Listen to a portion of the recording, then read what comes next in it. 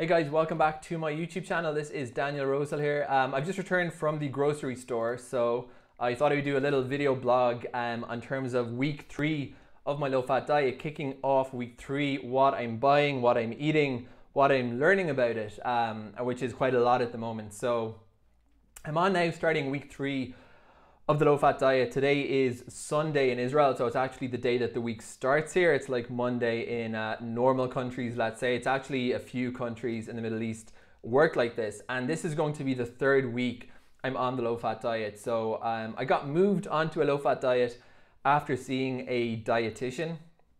I've had my gallbladder out for just a little bit over 2 years now, and I'm one of the minority of people that have had a lot of difficulties after the surgery in terms of dyspepsia, functional dyspepsia, which is not a lot of fun after eating things. And when I saw a dietitian, she said, okay, you should go onto a low-fat diet. Now, so that's why I'm doing it. I just have to say, at the 3-week milestone, to say this has been a breakthrough for me would be like an understatement. This is the first thing in 2 years since the surgery. I've tried different medications, I've tried supplements, I've tried twisting my body in certain ways. This is the first thing that's made a really appreciable difference in a good way in reducing my symptoms. So I'm really excited about it. I'm feeling less bloated, I'm feeling less heavy, I'm feeling less gassy, I'm feeling less burpy, everything. Not 100% there yet, but it's been a big help. And that's been massively psychologically helpful, because I kind of feel, okay, so there's something that can help. It's also been motivating. I was in town a few days ago looking at food options, and I saw falafel, shawarma, hamburgers, and then when you do that, you really appreciate how high fat a lot of junk food is. So what I did, I went ahead and got myself a salad, and I just kind of had this moment where I was like looking at a chip store and I was like, I would love to be eating this right now, but I know it's not worth it's not worth feeling disgusting. And that's what happens for me, is when I get these feelings of bloating, which I never had before the surgery, and if I ever laughed at anybody for having bloating, I seek your apology, because it's horrible. I get bloated and then I feel mentally bad. It's like this freaky connection. I mean, I guess it makes sense because you're feeling like all kind of just, it's not a nice feeling, and that puts me in a really bad mood. So it just, when I kind of thought about that, do I want to go there? It was kind of an easy decision. I did have a cheat day last night where I ate a bunch of pizza, very not low fat, and really enjoyed the pizza, but yeah, I felt gross afterwards. So it's kind of, I'm motivated at the moment to keep going with it. So as I am on week 3, I am really in the early stages of learning, and I'm doing this kind of weekly shop on a Monday just to like grab some new things and try out some new things, but I'm very much learning as I go along. Now, what I know so far is that low fat, the threshold is very low. It's 3% and 1.5% for liquids. So you don't have a lot of room to wiggle with there. So it's actually not that easy to find foods that are that low fat, but it definitely is possible. And it's just a case of reading a lot of nutritional labels. Now, this is technically a little bit over the low fat threshold. So as I mentioned in the first video blog, because this is kind of a massive dietary change for me, I'm giving myself a bit of time just to like adapt to it. So I am looking for those kind of 0.5% cheeses, those 1% fat cheeses, but just to have something in the fridge. My main concern right now is not eating stuff like pizza. I want to always have something there that's ready to go, so that I don't just get lazy and order pizza or a burger, because that's going to be a lot more than 5% fat. One thing I would like to say, or that I've learned, is that low fat's quite deceptive. Things you assume would be, there's a lot of little details to figure out. I'll give you one of them I found out yesterday. Oatmeal, and that's a very common recommendation, is to have a lot of oatmeal if you're low fat. That's actually quite a high fat grain as grains go. It's about 5% fat. I never knew that. Look up a nutritional table. Some will be a little bit different, I'm sure, but I read it last night and I checked it out. I said, that's really surprising. So for instance, one of my things I'm doing this week is I'm learning how to cook non-oat oatmeals. Well, not really oatmeals, but porridges. So I'm learning how to do a bulgur porridge. I'm learning how to do a rice porridge. I'm watching lots of cooking videos, I'm printing lots of recipes, I'm trying basically one new thing each day so that my repertoire is growing quite quickly. That's my aim. So low fat doesn't mean healthy. So here's the first thing on our on my show and tell list for this week's shopping. This is written here in Hebrew, shawarma. Shawarma is really good, but in terms of meat, turkey is like your best friend. This is basically turkey, and you can see here it says 2%, 2 grams of fat per 100 grams. So I've been spending a lot of time, as I mentioned, reading these nutritional labels, and you get a feel very quickly for what's low fat. So turkey is golden. So this kind of stuff is definitely not healthy. This kind of sliced deli meat, it's very preserved. This has a sodium warning on it. This is not healthy, not health food, but it is low fat. So again, it's something I can have in my freezer or in my fridge and I'll know that's good to go. In terms of yogurt, I accidentally bought this thinking it was 0% because they do have those. It's actually 3%, but still pretty low fat in terms of dairy. Now, some people, as I mentioned, do completely cut out dairy and wheat alongside low fat. I'm just trying to keep it, ease my way into it.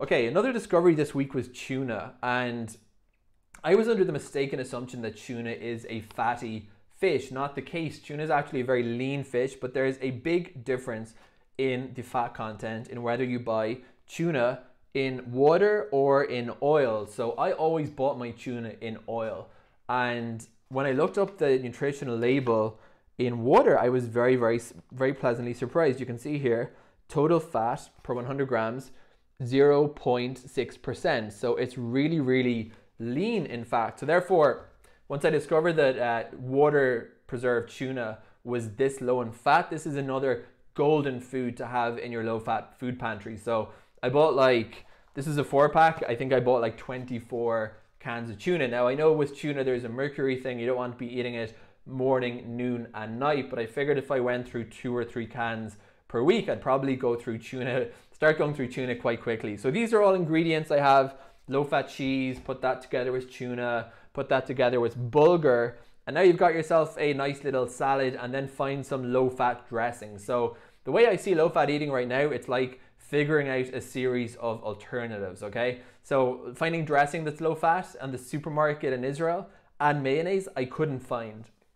There are light mayonnaises, but you look at the nutritional label and you see they're like 40-50% fat. They're just less fatty than the conventional mayonnaise. So what I'm going to be doing this week is making my own mayo. I'm going to be making my own salad dressing because off the shelf I couldn't find any that were actually really low fat.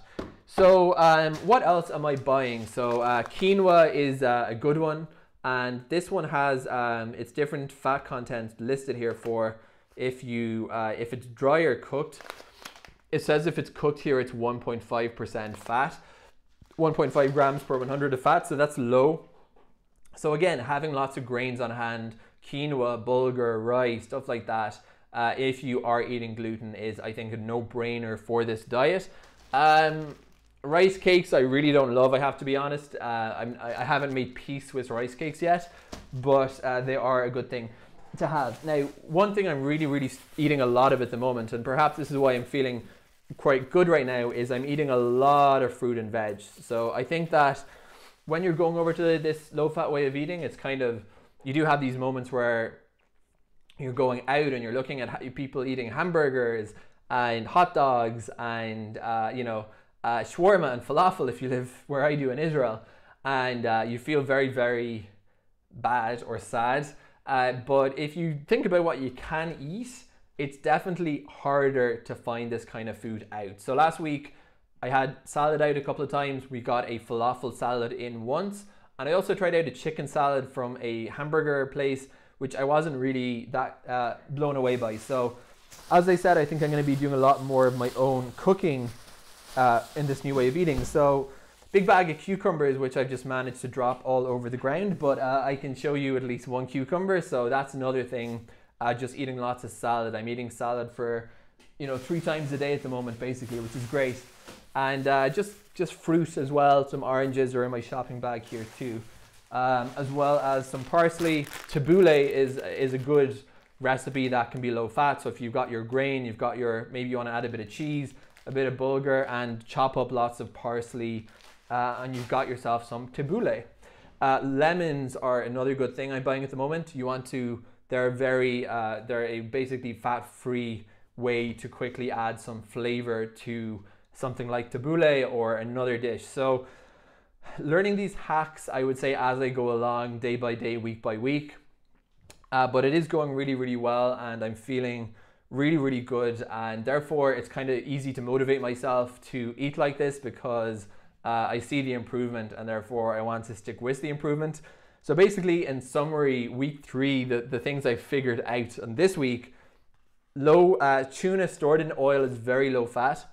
By the way, there is a great website that you can put in a category of food, and it'll tell you, you get a ranking from zero upwards of the fat content. I'll put a link to it.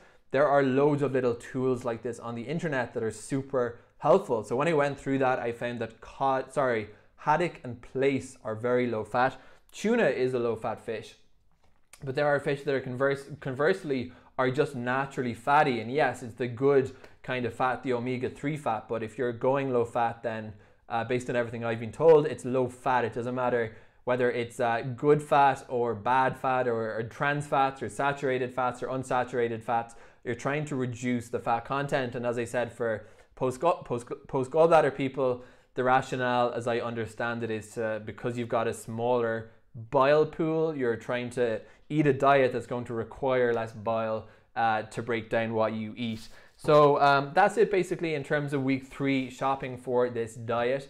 As I mentioned, I think it's really, really going well so far.